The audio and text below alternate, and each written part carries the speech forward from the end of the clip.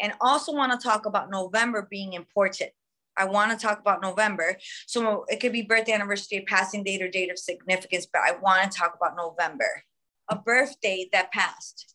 Birthday that passed. We have a big family, so there's a lot of them. Susan, would you understand the month of February as being important? How do you understand the month of February? Because I want to talk about February, and I know it's important, and I know I want to celebrate it. February. I don't know. Okay, that's like birthday, anniversary, passing date, or date of significance. February is coming up. Maybe I'm going with another soul right now. And I feel like November would be important or associated with him. And I feel like I want to say maybe a child's birthday, one of his children's birthday, or it would be an important date because I want to talk about November.